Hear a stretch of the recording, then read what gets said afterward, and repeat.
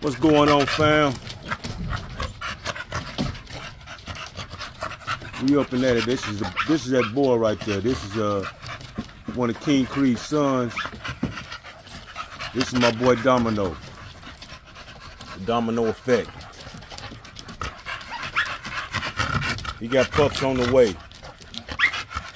Just about a week from now, he's got pups on the way. The female behind him, he's got pups with her. So this is gonna be a really good little pup. So I'm very excited about it. As you can see, he is an awesome bully. He's a pocket bully. Today I want to talk about, are all pocket bullies exotic? And I got me a yardstick here, so we're gonna do some measurements too. And we're gonna see where he's at. Now, a pocket bully should be 14 to 17 inches as a male. 13 to 16 inches as a female. You see his mom. That's Domino's mom there. She's 13 inches. Now, his dad is King Creed, so a couple of his brothers are a little bit bigger, but he is at this size. His brother Dolomite is a really impressive looking bully. He's a little bit taller than Domino is. Domino was the right size for my program. This is what I wanted for my program. That's what I was trying to create. So I want to get some measurements on him, let you check him out. But the question is all exotic, are all pocket bullies exotic? And it's absolutely, the answer is no. There are two main types of bullies, terrier type and bulldog type is what I would say. Even though bulldog, French bulldog, all those are in the same category. The massive parts of the bulldog, of the bully, are in the same part with the terrier. But all of my bullies, I breed them to have a long muzzle like that, a terrier-sized muzzle. I think that is how we make the bully healthier. And I'm proof of that because my bullies run around here every day, and y'all see the videos of my bullies running. You see them outside in outside kennels. They're not living in the house on the couch. So the difference between my bullies and a lot of bullies that you see is that they'll have, those other bullies will have an underbite, where the bottom jaw is longer than the top jaw, and the top of the muzzle is shorter than the dogs that I have. They have a shorter muzzle. Those dogs have trouble breathing, and that's where the American bully gets a bunch of its unhealthy, unhealthy traits and unhealthy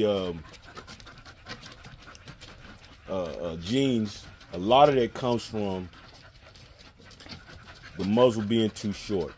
And we bred the French bulldogs and English bulldogs and stuff like in there with that type of a muzzle because we was trying to make the dog shorter. And that's how it got to be pocket bully. So that's why most of the time when you see a pocket bully, it'll have an underbite. And it'll be less healthy than this one. What my program is doing is making pocket bullies that don't have an underbite. That's the difference between my program and theirs. My program, we're more healthy because we got better breathing. We got more oxygen to the body, period, and it makes a better health of a dog. We already had muscle and everything on there. We're very strict on structure. Everything I have is good structure. You can go through any dog on my yard. We got good structure. We got no train wrecks around here. But sometimes it's overlooked that my dogs are totally a little bit different than the rest of the bullies. And the main thing is the muzzle. Why is that? What does that have to do with being exotic? I was going to get him out of it. Let me go ahead and tell you this. If you're not a member of the family, man, go ahead and hit the like button, hit that subscribe button. If you listen this long, I really would appreciate it. It really would help me out. You go ahead and hit that like button for me.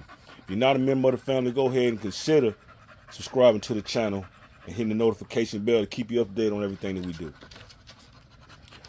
Okay, so what does the muzzle have to do with is a pocket bully exotic?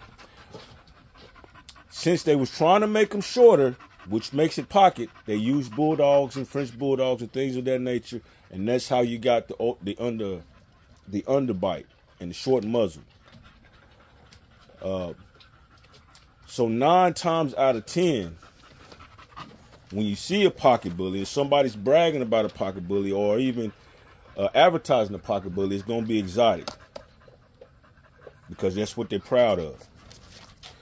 But at Hard Cut, I'm proud of making this a pocket bully that don't have an underbite. Go find me some more of them and we'll have some.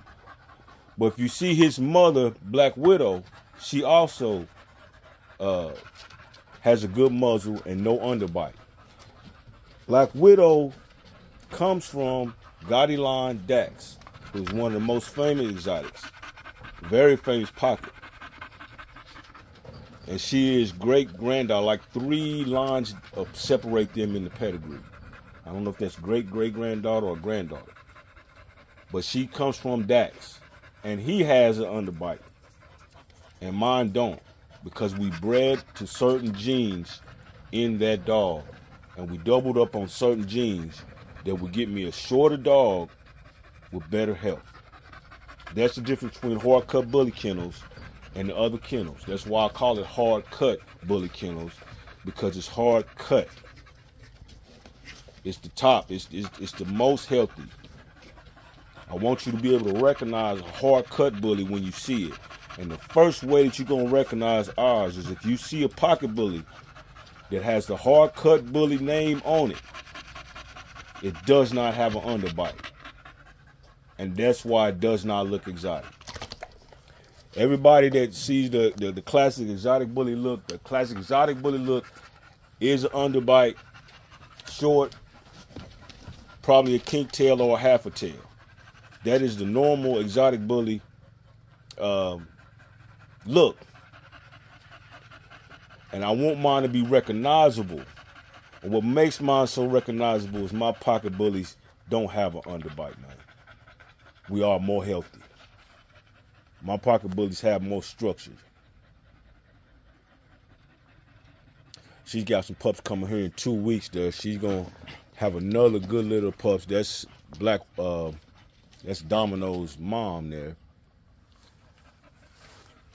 This girl Pearl here, she's a nice sized bully. She's not any taller than Domino. They're about the same height. But because she's a female, she's crept into the standard class even at the same height, because she's an inch, the criteria is an inch different.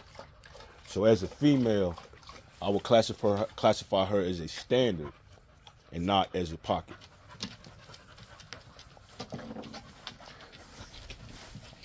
We're gonna let Domino out of here. Let him run for a minute, and then we'll get a good reading.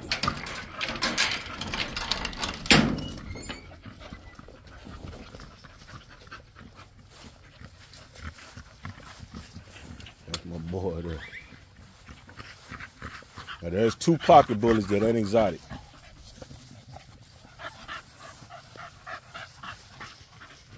There's 2 pocket bullies that do not have an underbite.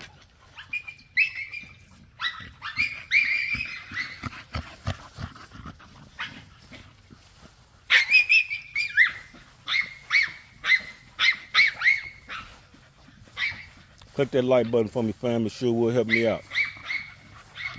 I want to get you a good shot of the height on them.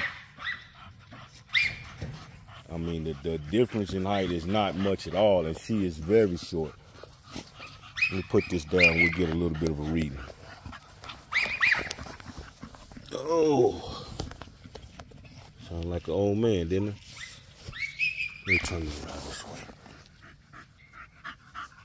Come on.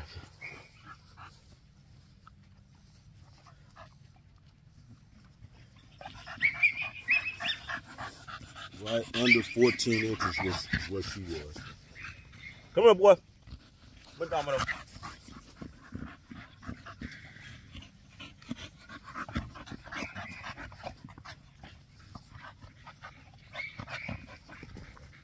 Right at 16 inches. Now what I measured to was his withers. That's the top of the shoulder. It's what's called a withers. So, he's still a pocket bully. He was getting close, so I kind of thought he had crept into that Staring the Bully clans book. No. He's still a pocket bully by another inch. I saw a video say, does the size matter? It definitely matters on the price. Because they're charging you an enormous amount for a pocket bully that can't breathe. Because of what goes into making that pocket bully, all the things that goes into it, and how how difficult it is to breed, nurse, and how many puppies that you even get from the litter. Makes it an expensive dog. But they're selling you one that don't have good health. Mine do. Look at, he done found him a box of green beans. We do a lot of raw food. Mostly try to do an all raw diet here. We do have some dog food now. I go back and forth with kibble and dog and raw diet. Just because it's still an experimental stage for us, and we're still kind of halfway transitioning, and I want to make sure that I'm monitoring the weight and everything to make sure that it's going good. And for a while, let me show you the pups. The pups were a little bit skinnier than I wanted them to be. That's his sister. And she looks like she was going to be a standard, but she's not that tall. So I think we pulling it off, man. We have taken a standard bully and shrunk it. And these pups are 7 months old. This boy here is available right now. I had some calls for him this morning. People looking at him, trying to get some more pictures and everything. It's better for me just do a video, man. So check out this video, see him. This boy here is ready to go still. Now he looks as long like he's gonna be a standard. Creed looked like that, but Creed looked like that at about 12 weeks, not at 7 months. At Creed at 7 months, King Creed looked like a monster. So these boys are not going to be standards, and they have no underbite. That's the difference That's what we're doing with my program. Gotta get in there, clean her pen up. She comes from Black Widow. That's Black Widow's daughter. Amazing little pup. She's gonna be nice. Blue fawn. That's that boy King Creed right there. I don't know if I can get just right on the deal. You can kind of see. Get back. You can kind of see he was about 21 inches, man. Look at that. That's 21 right there.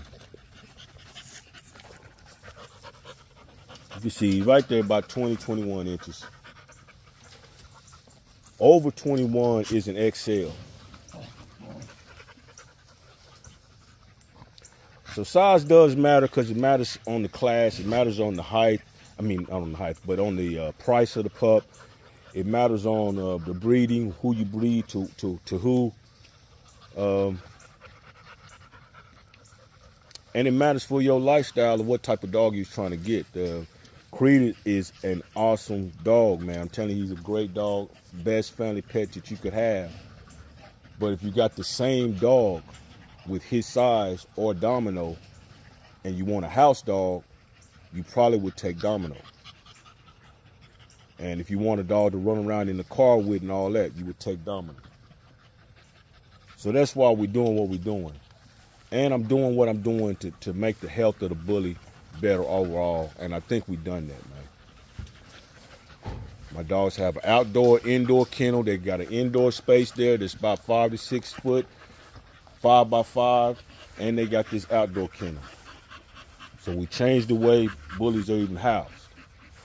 And they have survived a whole summer. You guys have seen it on the internet. They've survived summers and winters because they're more healthy.